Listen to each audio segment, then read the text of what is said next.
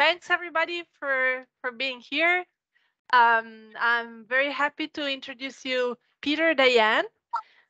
Peter studied mathematics in the UK, and then he was in Canada for a little bit, and then at MIT, and then moved back to London to co-found the Gatsby Computational Neuroscience Institute at UCL. I'm very happy to have him here, although he's not physically here. Peter will try to interact even despite you not being here. So please, everybody, let's interrupt Peter, although he's not here. He probably won't hear you, so I can repeat your questions or I can give you the microphones. Peter, be warned that we'll interrupt. So yeah, thanks very much, and let's start. Okay, thank you very much indeed for the invitation. I'm really sorry not to be able to be with you. It'd be lovely to be to come and visit another time, I hope. And please do indeed interrupt me as I go. So the work I'm going to talk about has been done primarily by Chris Gagney, who was a postdoc in my lab in Tübingen and is now in New York, and also a research assistant we share called Yannick Stryker. So I'd like to imagine you in the following problem. Here, you're this agent, this rather strange agent, and your goal is to try and get to this jewel chest with which you get plus 5 units of money. And your actions are a bit variable, which means that with 12.5% probability, you don't go in the correct direction. So you want to go right, let's say, but then you might have a probability of going down. And then we have what Chris loves to call these lava pits. So these places of doom where you get gobbled up and you lose 10 points. And every step costs you 0.1 points. Now, if I could see you, I'd ask you to raise your hands and ask you to choose which path you would go. There are sort of 3 obvious paths. There's the direct path like this. There's a sort of medium, and that's a bit risky because you keep on going near to the horrible lava pits. There's this medium path like this, which goes only past these lava pits and just a little bit this one. And there's a really low-risk path that goes like this all the way around here. So, as I say, I can't see you raise your hands as to which one you've done, but I will show you that in some pilot data from my own lab, we're just collecting some real experimental data. We saw this very nice sort of distribution where it's almost a third, where some people were with these more risk-taking people. Other people ran this medium route, maybe 4 of those, and then 3 people went up like this. So it's really an interesting task in which you think, well, okay, well, what are you trying to optimize? What are you trying to satisfy here? And the fact that we see these big differences between people, we think is actually quite important, even for things like a psychiatric viewpoint. Here's another example which might also speak to risk seeking or risk aversion. This is for some data from Mitsuko Watabe Yoshida's lab, where they had a mouse in a room, and so for 2 days, for about 25 minutes, they had a session a day. There was nothing in this room; they just run around, and then they put in just a novel object. Nothing. The object didn't provide them with any return or any danger itself. And they just looked to see what happened to the trajectories of the mice that they put in over the next 4 days of novelty seeking. And what you can see here, so what they've done here is sorted them by animal. This is H1, the habituation days followed by the novelty days. And they're showing you the time that the animal is spending near to the object. And they have some quite elaborate things to work out what that means. And what I want you to observe is that there's a big difference in the time between these different animals. So these animals here basically almost never get really near to the object, whereas these animals are the last, as I said, they're sorted by how much time they spend. These ones very rapidly start to spend quite a bit of time near the object, and in the end they stop. It doesn't give you anything. And what Mitsuko did was to distinguish approach with the tail behind, which they consider to be a cautious approach, or approach when the animal actually puts its tail exposed to it, which is a confident approach. And again, you see these same animals here, same sorting. They never approach the object in this confident way. So we see these huge individual differences, even just between mice from the same strain, essentially, just like we saw these individual differences between students from the same lab. Would like to understand a bit Peter, about what we mean by yeah. Peter, excuse me, what is the object? The object is just a novel object. It's like a little Lego tower. There's nothing. It doesn't give you any. Nothing interesting about it. Okay. Well, it's interesting to the mice. Of course, it's a novelty. It might have some danger. Maybe that's why these ones are so cautious. It might have some reward. It also has the animals are curious in this environment. So this is just an interesting case where the animals, they face essentially an approach avoidance conflict. They want to approach for curiosity and because it might have a reward. And obviously they're worried about the possibility of a catastrophe if it bites them or shocks them or something. And you see this. And again, what I'm really stressing here is these individual differences that we can see. Good. Please do, as I say, do carry on asking questions. Okay, so what's the plan for this talk for 45 minutes? So I want to talk a bit about risk aversion as a whole, and then I'll tell you about some work we've done about risk aversion in sequential domains, like these domains that we're seeing here, like the lava pit domain, and talk about two different versions of risk aversion in that case, or risk assessment, which are versions of something called a conditional value at risk, which is a measure that we stole from the finance community. And we'll talk about, there's a pre-committed version and a nested version. I'll tell you how they come about. And then we'll show you some risk-averse online behavior. I already showed you what that looks like in our domain and say how that might come about. And then this is the rehearsal aspect, talk about risk-averse offline planning. So here, we imagine that humans and animals are spending time when they're not actually behaving in the world, designing policies that will give them will do a good job if you then put them in the environment. And then if their environment contains risk, like the lava pits, then we want to see what's different as a function of your risk appetite in terms of what it is that you're thinking about, what it is you might be in some way ruminating about. And the context of this really is this field of computational psychiatry, which is like a nascent field trying to use understanding of decisions and what can go wrong with them to make progress in understanding nosology, so the way we divide out psychiatric disease, and even to think about things like prediction.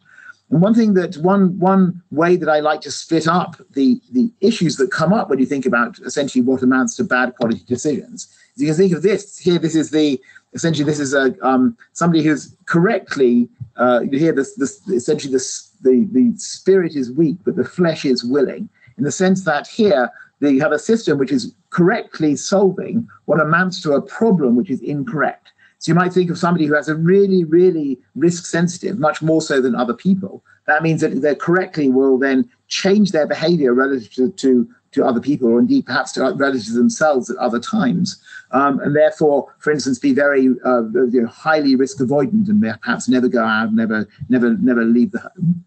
Another way you could have it is what you might think of as the spirit is willing, but the flesh is weak. So here you're trying to solve the right problem. You might have a correct way of assessing risk, but maybe your correct way of evaluating risk, but maybe the way that you then react to it or calculate it might be incorrect. And that would lead to very different sorts of errors or very different sorts of behavior you might see.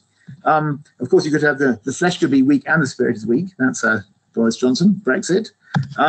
But more importantly, it could also be what we think of as being the wrong environment. So here we have the case that you're trying to solve the right problem with the right means, but the way that you've adapted to an environment is not fit to the current nature of the environment. So imagine, for instance, you consider evaluating risk or return in a very barren environment like this, like a desert. But then since then the environment has changed, and now you have this lush rainforest. Well, if you've set your parameters for whether you're willing to explore based on the risks of the desert, you might not go out and explore and realize that the world has changed, and now it affords all these better opportunities. And so this path dependence is, I think, a very strong determiner of some aspects of behavior in a psychiatric context.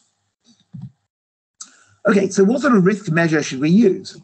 Well, there are many risk measures that we could imagine that come from different communities in a way. But one particularly interesting one, which comes from finance, and this is maybe really good for animals as well, is a risk measure which focuses on the worst sorts of things that can happen, the lower tail of the distribution. So here, if you have a distribution of possible returns, risk measures that worry about catastrophes, what's happening this lower tail, are particularly interesting for animals, for instance, trying to survive predation. You can see them obviously why they might be valuable in the insurance industry, but also in medicine and also in engineering too.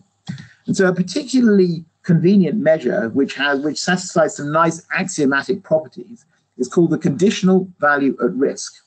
So here, what we do is we take the whole distribution that you have, and then we worry about the average values in particular quantiles.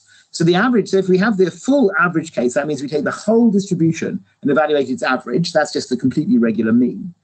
But then what the value at risk is VAR, is just the lower, let's say 30% quantile. So here the alpha value here is 0.3. That means we take just the bottom 30% of this distribution, and then the value at risk is the number on this axis, which is associated with that bottom 30%. So it turns out that the value at risk doesn't satisfy appropriate axioms as a good quality risk measure, but what does is the average value in that bottom 30%. And that's called the conditional value at risk, or CVaR. This alpha is 0.3. So here, this value here is just the average value in that bottom 30%. And as you might imagine, we can then as we change alpha from being 1 towards being 0, we're focusing our attention on lower and lower quantiles of this distribution. So 0.6, 0.3, 0.1, and 0.05. And then the average value then gets lower and lower as we move into that quantile. And so formally, the CVaR is the expected value of a random variable, which is conditioned on the fact you're in this lower quantile. And there are various ways one could calculate it. A sort of dual way of thinking about this. You can do that also if you have atoms. So that's the version if you have atoms in the distribution. It's the fuller version. Another way of thinking about this, which relates to things like prospect theory, which is another way of thinking about risk in finance, and in psychology, is to take the whole distribution of returns and say that what we're really doing is we're allowed to boost probabilities of these outcomes. So here, this is the probability of the outcome. And then when we think about a risk measure of the alpha is 0.3, it means we're allowed to boost any probability by 1 over 0.3. So it's 3 1/3 in this case. And what we do is we focus that on all the lowest probability items. So the 0.05 becomes 0.16 and so forth. And we march up the distribution until we run out of probability mass. So we're allowed a re-weighting, that's this psi term here, and we're only allowed to re-weight by a certain maximum, that's the alpha, 1 over alpha, and then we do it until we run out of road, essentially. And again, that turns out to be completely equivalent to this way of thinking about CVaR, but it's more convenient for some sorts of calculations. And that you could write that this way, where this is the multiplication. The maximum multiplication here is by 1 over alpha, but we still have to have a good quality distribution. And then we try to minimize. It's like a minimax problem, actually. You can think of it like that. Okay, so just to sum up on CVaR, it's a coherent risk measure. That's the axiomatic property that we like. It emphasizes the lower tail. If alpha's 1, we're in the regular mean case. As alpha tends to 0, we focus on the absolute worst thing that can happen. And we'll see that that has a really particularly bad properties in some cases. And we have this equivalence of distorting the probabilities where the distortions favor nasty things that can happen. So the bad outcomes that might arise. But in the case of things like the lava pit, or indeed also we can argue the mice, we are in a sequential decision-making problem. We're not making one choice, we're making a sequence of choices. And in this instance, you get some really interesting properties to these risk measures. So imagine we're in a very simple domain in which there's a start state here, and there are 2 possible outcomes, a sort of bad outcome and a good outcome. And this is the distribution of returns you see in the bad outcome. So here, they're all around -2. Or the good outcome, they're around +2. And the probability of getting this bad outcome is 0.1. And the probability of getting the good outcome is 0.9. This is a contrived problem. So from the perspective of the start state, then the overall distribution of outcomes looks like this, where this is weighted by 0.1, this is weighted by 0.9, and here are all the outcomes. So if you were to care about the bottom 10% of outcomes, that's what CVaR 0.1 does, is alpha's 0.1, then it should only care about these lower outcomes here too. So this version of CVaR says we should compute the average value in these low outcomes.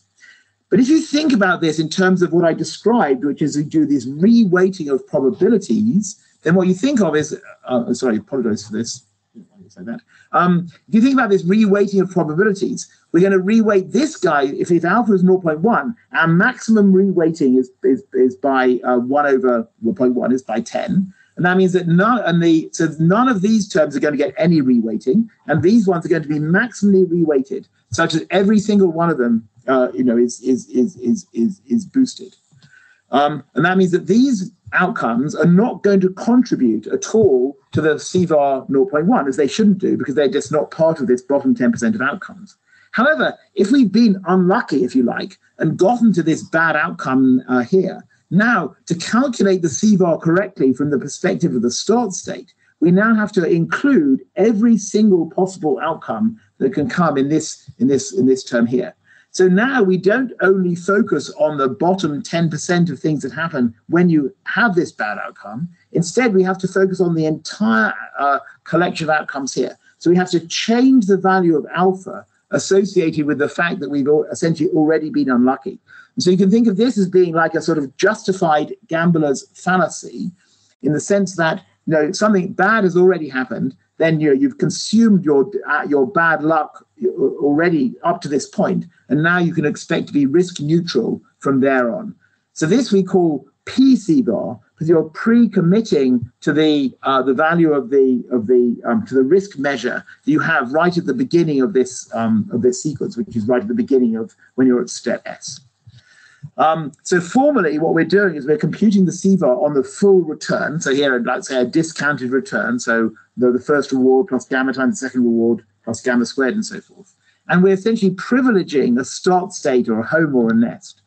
And then we have this gambler's fallacy, which if we've been unlucky, then alpha should increase, because it means that we can now be a bit more risk-seeking. And if we've been lucky, that means we have really nasty things to happen in the future in order to hit this target quantile for alpha. And that means that alpha is going to have to decrease again as well. And alpha equals 0, where you only care about the lowest, the worst possible outcome, that's special. Once alpha is 0, you never have to reweight anything. And alpha equals 1 is also special for the same reason. That's when you look at the whole distribution. Again, you just carry on. You never reweight that whole distribution. And we can do it either by, because we haven't to reweight, we have to remember what's happened. So we can either do it by a history-dependent evaluation, or more conveniently, is we actually have to solve a two-dimensional problem, or like a where you are in the world, that little state, like are you in the B or the G outcome, or where are you in the lava pit? Or we add, but then we have another dimension, which is the alpha dimension, which is our current risk seekingness or risk avoidance, essentially. Okay, so let's think about this in a very simple random walk, where here we have a reward of 2 at this location, a reward of 1 at this location, and we have a lava pit with worth minus 10. And we're going to start off with a policy which is just equally often going left and right, or staying where you are. So it's a third, a third, a third. But we have, again, incompetent actions where no matter what you do, there's, in this instance, I think, a 10% probability of going the wrong way. Well, that'll become important later. It's not important now because you're just going every way evenly anyway. And then this, for gamma is 0.9, turns out to be the distribution of discounted returns that you would get. That's just, just by evaluating on this random walk when you start at this location. And so now what we're going to do is think about, well, how do we evaluate states when we use different values of alpha? So here's what the value looks like, the average value, so the CVaR value looks for alpha equals 1. So that's just the same as the actual average value. And I'm showing that on a scale which goes from red, really negative, to green, really positive. And you can see that the location on the right is the reward here is it's fairly green because you get to consume some of that reward, but these values here get to be increasingly negative because you get gobbled up by the lava pit. At alpha equals 0, you only care about the worst case. And what I'm showing you here is that even these gray arrows say that when you do this probabilistic reweighting, you say, well, what's the place that I believe I'm going to end up at?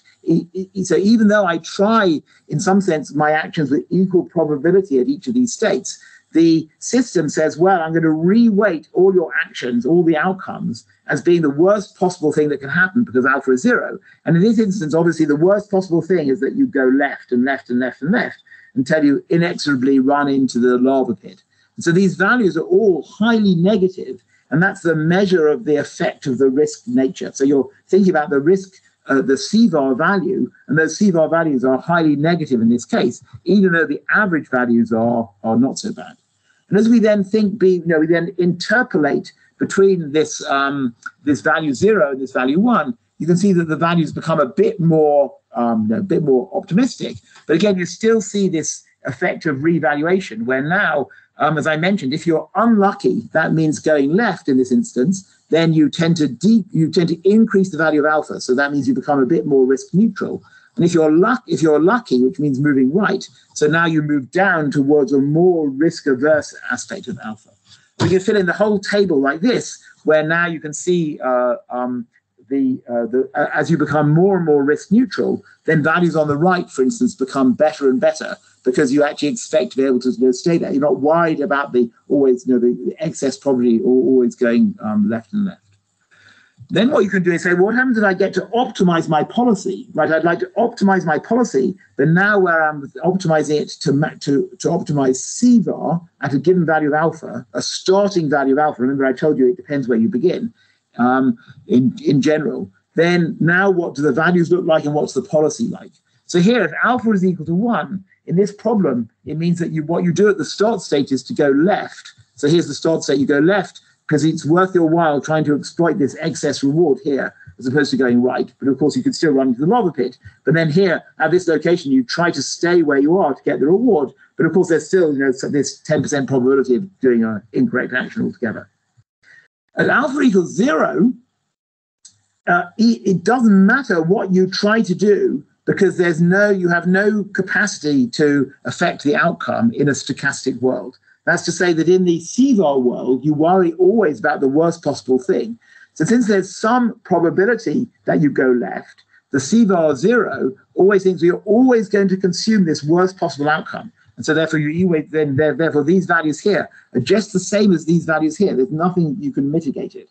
So in psychiatry, this would be considered to be a form of learned helplessness, in the sense that your actions in your mind don't have any agency. So even though they really do have agency in the world, here, because you're worried about this maximum value of risk, this most extreme sort of risk sensitivity, you sort of believe to yourself that the actions don't have any agency, and therefore you just always think the worst thing that could happen is going to happen. And then in the middle, now, as I've mentioned, we're starting here from our start state is this 0.3 value here. And you can see that now, again, you actually do, you obviously do better than you do from just a uniform policy. But nevertheless, if you start at that value of risk sensitivity, then it's actually optimum. Instead of going left, as you do if you're risk neutral, it's optimum to go right here in order to try and get this reward, because you're worried about the outcome. So this tells us how it is that risk in this sequential domain is going to affect the behavior that you see. And in fact, if we come back to our horrible lava pits here, this being the choices that our subjects made, we designed this environment such that we could look at 3 different values, the 3 different paths would be associated with different values of alpha. So if alpha is 1, which means that you're risk neutral, then it turns out that the optimum path to try and follow is this path that goes directly to the goal, the shortest path to the goal. If alpha is around 0.5, then the optimum thing to do is to go on this path. You take the medium length path. And if you're really risk averse, alpha is around 0.15, then you take this really long path around to the goal. So what we're doing now, as you might imagine, is giving a series of environments like this to individuals to see if we can understand their practical risk sensitivity even in this very simple domain, and then see if it's coherent across these different tasks. Okay. So let's come back to this PCVaR, where what we do is, as I mentioned, as a result of being unlucky in this case, having gone down this path to the bad outcomes, we now imagine changing alpha so that then we have to incorporate all these values of possible outcomes in order to evaluate the PCVaR from the perspective of the start state. There's another coherent way to proceed in which we always, every time we go to another state, again, we always just think about the bottom 10%, which means that now here, when we're reweighting, we're focusing on the bottom 10% of this distribution itself. And so from the perspective of the start state, we're just looking at this teeny tiny little 1% fraction of these. And so this we call nested CVaR. So because you're sort of nesting the possibility of going, every time you go, you get another nasty outcome. And you're always looking at the worst possible things that can happen in these worst possible cases. As you can imagine, this is a far more risk-averse way of behaving because you keep on narrowing down your options as you think it gets worse and worse. So if we come back to this, to our random walk, and we look at n CVaR in this random walk here. So here, these were the same p CVaR values I told you before, where we have this even policy going each way, you know, a third, a third, a third. If we look at the n CVaR, we can now ask what happens here. Well, again, for the uniform policy, so for alpha equals 1, I'm sorry, then the values don't change, right? It's just there was no risk aversion in this case at all. You're just looking at mean expected evaluation, so it's just the same. If alpha is equal to 0, it's also just the same because you're already focusing, even with p CVaR, you're already focusing on just the worst possible thing that can happen at every place. So there's no distributional effect. But now, for other values of alpha, first of all, we never connect the different levels of alpha. You never think that because I've been unlucky, I'm now going to be lucky in the future. But also, because we have this nested version where we get an increasing degree of risk aversion as as you go multiple steps. So now for 0.05, you can see that n CVaR is much more risk averse in terms of its evaluation than p CVaR. And similarly for all the other values of this risk preference, where now again you're imagining these are nasty things that these nasty things that can happen as you go, but it's more nasty in the context of n CVaR because you keep on reweighting the risk sensitivity as you go. So you keep on focusing on these worst and worst possible outcomes. If we look at the optimal policy now for n CVaR, shown on the right, this again is the p CVaR optimal policy. This is the n CVaR optimal policy. You can see that it again, the values of this policy are significantly worse than the values of p CVaR. In this instance, of course, there's not much you can do. I'm either going left here or going right. And so here you can see that essentially you're again tending to go right at these locations, except right at the top. However, the values that you compute are much worse under n CVaR because you're much more worried about the risk aversion that can happen. And so that's why when we designed our environments, not only to distinguish different values of alpha, but also to distinguish different values of risk aversion in that context. Okay, so a summary of the main part of the talk. So here we have a sort of parametric risk avoidant behavior where the parameter is this alpha. And with this pre-committed p CVaR, we have this gambler's fallacy. But of course, we've also bought ourselves a rather complicated inference where we have to think about revaluing our risk preference. We have to build this two-dimensional policy where we have this extra dimension of this alpha value here too. It's worth noting that in other ways of thinking about sequential decision-making problems, even things like regular mean variance control, which is to say you think of a value as being the mean plus beta times the variance or minus beta times the variance. So that means that then you're worried about excess variance. That then decreases the subjective utility. And in that case, if you want to compute that on paths, you also have to maintain not just one variable, but two variables, because you have to maintain both, for instance, the summed return and the summed of the squares of the return as you go. So this idea that you need an extra dimension is fairly common. In CVaR, the extra dimension is a very good extra dimension to have because it comes along with this coherence, which means that you have these good axiomatic properties. With this nested CVaR, you have this rather excessive risk aversion. The benefit is you could choose to solve the problem with just one single value of alpha, and that would be fine. But if, for instance, something spooked you and you wanted to change the value of alpha, then you need to, of course, solve the problem differently for different values of alpha. If we come back to my computational psychiatry plot in the first case, so the wrong problem you meant, if you remember, that's the case where something about the likelihoods or the priors or the components of your utility function are incorrect relative to you at other times or relative to society. And it's clear that if you have a very high value of alpha, so you have a very risk-averse value of alpha, very near to zero, then that's could lead to something which looks a bit like pathological avoidance. And if you a sort of person who employs n CVaR rather than p CVaR, then that's going to make that outcome even worse because you have this excess risk aversion, as I mentioned. In stochastic problems, so where like the one I had with the lava pit, alpha as being 0 leads to this sort of indifference or helplessness. It just doesn't matter what you do. You're always evaluating the system as if the worst is always going to happen. Okay, so that's online behavior. What about planning? So here, the way that we solve these problems in general is to use a form of model-based reinforcement learning. So Monte Carlo tree search, for those of you who know it, is or some other way of solving for this, for solving the dynamic program. There are some essentially equivalent Bellman equations in this, which allow for this probabilistic reweighting. There's a sort of almost like game theoretic version of that I haven't got time to go into. But there's a lot of ideas these days in the community that maybe what humans and perhaps animals also do, or animals and perhaps humans too, is to do offline processing, whereby during times that they're not actively involved in moving in the world, so during quiet wakefulness, during sleep, during grooming, during eating, then we have a sort of coordinated replay between the hippocampus and the cortex, and that can be used for a variety of computational operations. And the operation that we're going to look at is where you're essentially inverting a model of the world. So in a dynamic programming and a reinforcement learning problem, the model of the world says, at this location, I go what's the transition structure and the reward structure. And the inverse of that is a policy. It's what I should do if you put me in that state.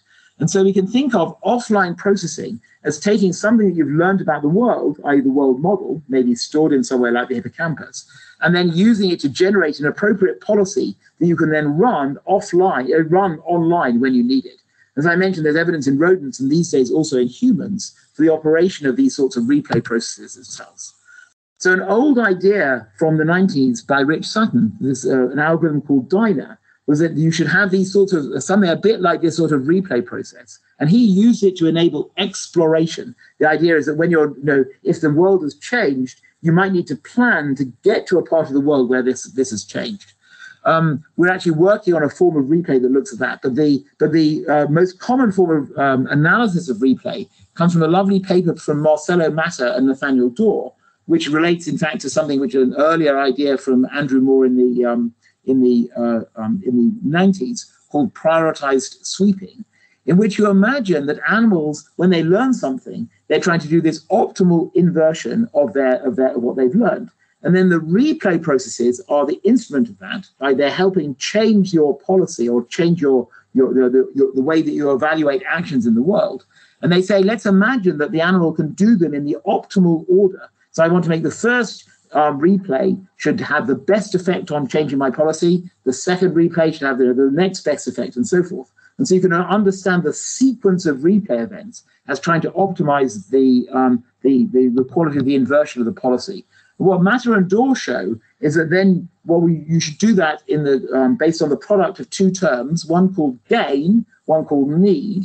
Gain says if you were to do an update at some part of the maze, or some part of the problem, how much would you change your policy? There's no point in doing a replay if the policy is not going to change.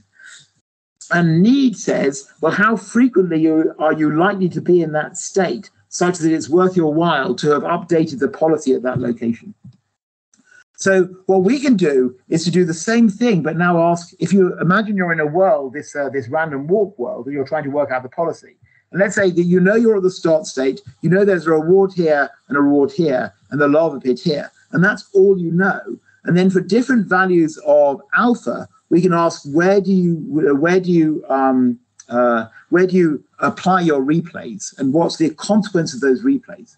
And what you see is that for alpha equals 1, you do your replays in this sequence 1, 2, 3, 4, 5. So you start out at this location, which is the optimum. Remember, the optimal policy for alpha equals 1 is to start here and go in this direction. And indeed, you spend most of your replays thinking about the way of getting to that location itself. And then if alpha is a value like 0.05, you spend your replays worrying about the nasty lava pit and worrying about how you can get away from the nasty lava pit, given that's all you know. And then at alpha equals 0, as I mentioned, it doesn't matter what you do, and so you have no reason to do any replays at all, because you don't expect to be able to change your fate in the world is set and determined by this nasty outcome that you have. In another domain here, where you have a start state at this location, there's just a single lava pit. We can again look at what happens to prioritization in this CVaR world based on being risk neutral. What that turns out to do, it spends one step, working out how, just one little step trying to get away from the goal. And then it spends the rest of its replays essentially designing an optimum policy to get from the reward here, get from the start state to the reward. And this is very reminiscent, for those of you who know it, of prioritized sweeping, where when there's something you don't know in the world, you get chains of actions back from the goal state to the start state, or from a good state to the start state, and you get these sort of replays going backwards in the environment. And indeed, there's some evidence in the hippocampal world that this is something a little bit like what happens.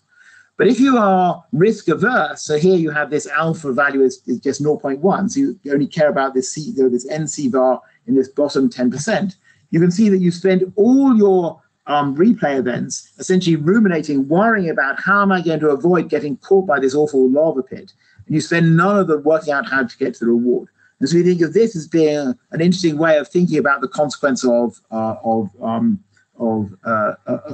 risk aversion in the context of things like rumination or other anxiety conditions in which you're worried about the nasty outcomes that can happen. And in fact, when we are modeling, I haven't got time to go into it, but when we're modeling the mice in that environment that I showed you from Mitsuko Yoshida, where they become avoidant of that object, we think of that as happening in this rather interesting defensive hierarchy that has been used to characterize animal behavior in the context of potential threat. So here you have safety, pre-encounter threat. That's when you're in a somewhat threatening environment, but you haven't seen the predator yet. Post-encounter threat, which is where you see the predator, but the predator hasn't seen you, or at least isn't running after you.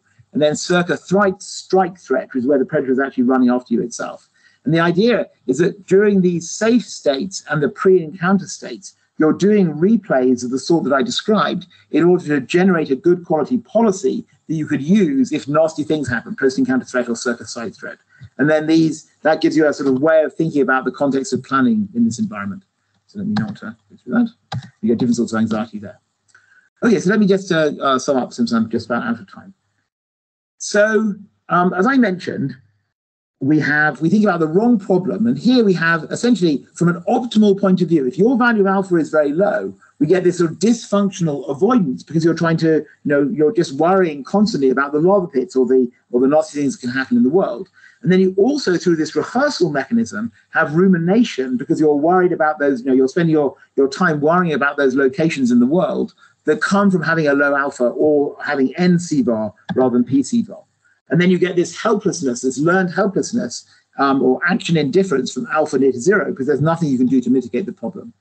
You could imagine, you could say, well, how much of this replay should I do? And so there's a sort of meta control, an interesting meta control parameter that says how well worthwhile does an update have to be for me to engage in it in a replay? And of course, then CVaR will help control what that looks like from a possibility. And then one major problem that we have that we're thinking about at the moment in terms of formalizing is that we live in very complicated worlds, and so in the sort of non-parametric Bayesian community, people use these non-parametric Bayesian models like Chinese restaurant processes or Indian buffet processes to characterize what the nature of the world might be. But if you think about the stochasticity and the possibilities in a world like that, in a sense, there's always another catastrophe around the corner. Because we're smart enough to imagine all those horrible things that might happen as we operate through the world. So if you have a very low value of alpha, if your alpha is near to zero, then the fact that we live in these complicated worlds mean that we're going to be highly risk averse and therefore very behaviorally inert in these environments. And of course, one could also think about issues of risk in the exploration case, where the dangers of falling off a cliff and not being able to recover, of course, are very, very salient. Another way I should say about thinking about risk sensitivity is you want to be robust to misspecification of an environment, and there's a nice relationship between those two that you can imagine. In terms of the wrong solution, that's where you're trying to solve the right problem, but you're solving it incompetently. One issue we think is particularly relevant here from a psychiatric point of view is that maybe you're ruminating, but the idea of the lava pit is so averse that you never quite consummate the generation of the policy that you would need as a result of that rumination. there's some evidence there's a sort of serotonergic, so the neuromodulator serotonin, which is famously involved in depression through SSRIs, is involved in a sort of behavioral inhibition. So we would refuse to engage with essentially unpleasant outcomes or unpleasant thoughts themselves. And so you could imagine that because of something like the effect of serotonin, you don't consummate the change in the policy that you would need. And that means if you don't do that, then when you next then generate another replay, you're going to generate another replay at exactly the same place. So you've never actually effectively yet generated the policy that avoids it. So this is a sort of, we call this a sort of Pavlovian misbehavior, but associated with your own choices in the head, as opposed to actual choices in the world.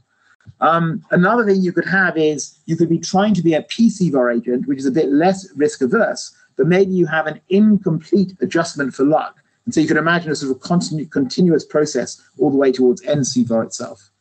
And in terms of the wrong environment, so this is the case where you're trying to solve a problem correctly, but the distribution is wrong.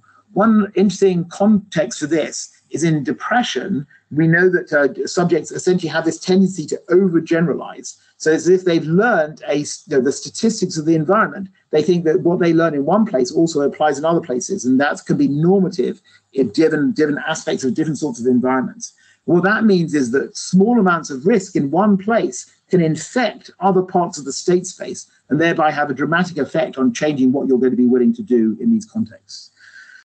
So just to sum up, I think that CVaR is a really nice way of thinking about risk in the sequential context, and you get lots of these interesting, rich behaviors that come out. And so we're very excited now to try some of these maps on our hapless subjects to see how they operate risk in different ways, and then tie it together to aspects of their psychiatric conditions.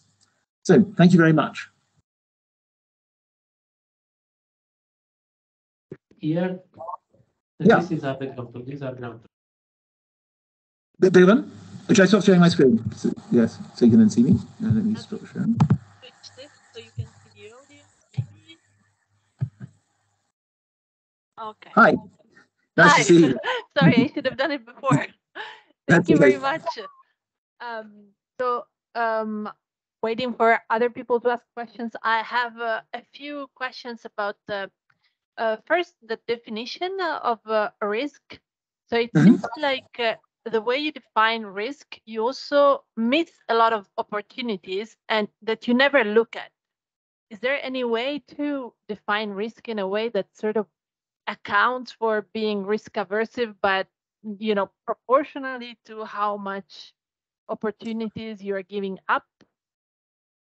Yes, you could imagine. So another way of thinking about another sort of risk measures, say, I want to maximize my returns subject to a certain maximum chance of dying, for instance, something like that. So you can imagine, and so that's a different sort of risk evaluation. And I think what you do, so that it wouldn't be exactly what I've talked about, but it would have some of the very similar constraints. You'd have to worry about how your chance of dying on a path. So you would say, okay, when I take this path, I'm going to accumulate my chance of dying along that path. And then apart from that, I'm going to maximize the choices I do. So I don't think that the calculations would be quite as neat as they are for CVaR, for CVaR, as I've talked about. But it's certainly a very coherent way of thinking about risk. And it's quite common in the RL world. People have thought about safety in RL in exactly that context. But it's an interesting question. What risk measure we should use, like how risk averse we should be. And I think it's not how we should go about being risk averse, and I do it also risk seeking. We could of course look at the upper tail rather than the lower tail. And so we're just quite intrigued to see what people do, and then could think about fitting different models to their risk preferences. Right, and so then how is there any way to infer what is the definition of risk for animals or for? Yeah, exactly. So what we're trying to do is for our human subjects, we designed those maps so that if they were using something like CVaR, then we can see which of the paths they take, right? So if you take the risk, the very risk, what looks like the very risky path, the very direct path, then that means that your alpha, we can bound your alpha value, for instance. We've done and then for the mice, where we have those there were some mice that were very unwilling to ever go anywhere near to the object, and others were not. Then again, we can use risk aversion to characterize that. One trouble in that domain is that we don't know what the priors are of the mice. Right? So you can imagine that there's a problem of identifiability which is you could have a prior, and this relates to the wrong environment versus the wrong problem. You could have a very low value of alpha, or you could have a very harmful prior, and either of those two would lead to the sort of risk aversive behavior that you're seeing. And one other thing we're doing at the moment, actually, is to, since large language models are the rage, is we're thinking about how we can, if we can evaluate the sentiment associated with language, so that if people say sentences, we can work out what their sentiment is. We can ask essentially what distribution, we can use the same CVaR measures essentially to ask, what target of distribute, how are people generating language associated with expectations of different sentiment values at the end, right? So here it's a way of thinking about quantiles of distributions, and so language also can be attached to these different alphas in terms of, say, the sentiment of sentences. We can use the same ideas to think about how we can reverse engineer how people are reporting the world in their using the same CVaR-like measures as in that context too. Saying during the talk, you said that there is a way to define risk aversion in a way that's kind of kosher from some point of view, Yes. which I don't think you told us about. Is there? Yeah. So I imagine there's a lot of redundancy in the way you define both the rewards and the risk aversion, and so it's what's the rationale? Are there any constraints on? Yeah, so given a set of returns, a risk, when you have a risk, you just want to say, well, how am I going to go about evaluating the distribution? I have a distribution of possible returns. How am I going to evaluate that? And so you could have the mean value is one way. You could have something like the mean minus something times the variance. That would be another way, and so forth. There are a number of ways like that. And the axioms that were defined by, for instance, by Otzner about what counts as a coherent risk measure, they're just the obvious things you would have. Which if you have a deterministic, a transform of a set of returns, you want to, you should evaluate it with the same deterministic effect. If you shift all the returns up, you want to have that be that change too. And the one which is difficult for measures like the VAR or the mean variance one, the one they don't satisfy, says that if we essentially diversify our risk, so like you diversify your assets, you have like two risky things, then you want that the risk of the combined asset should be at least lower or at least the same or most the same as the risk of the individual outcomes, because you've essentially done, like the chance of two nasty things happening should be less. And measures like the value at risk don't satisfy that, which is why they're not coherent risk measures.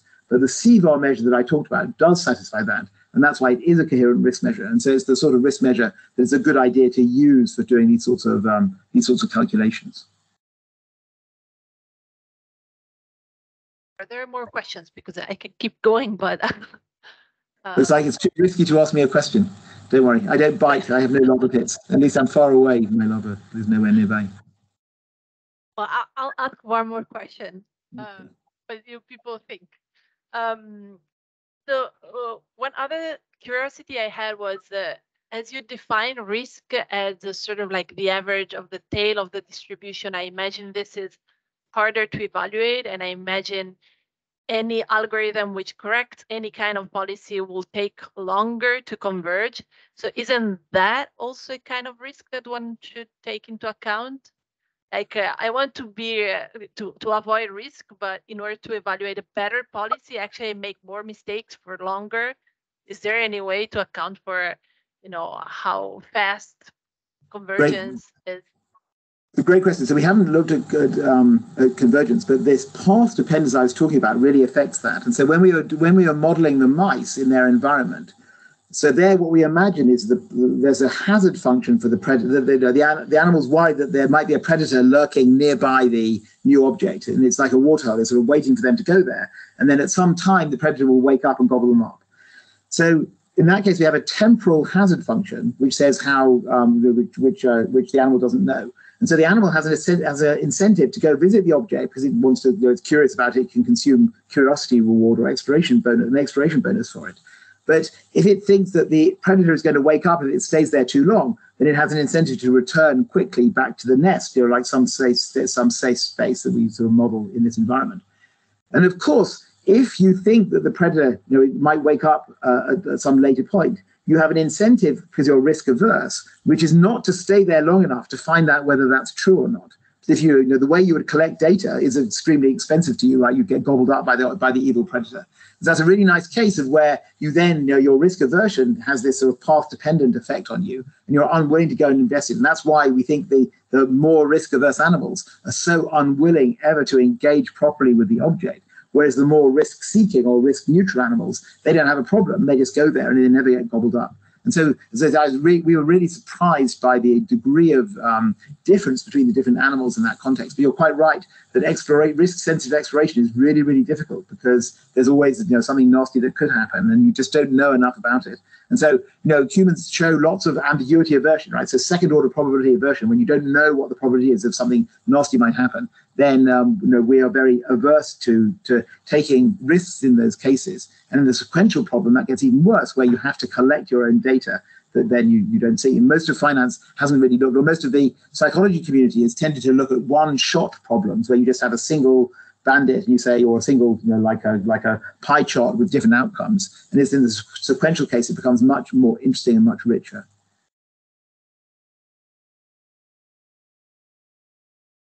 Are there more questions? I asked all of the questions. Nobody does. Well, thank you very much indeed. I really appreciate the chance to talk to you. Thanks, Peter. Sorry for not having you, but next time in person.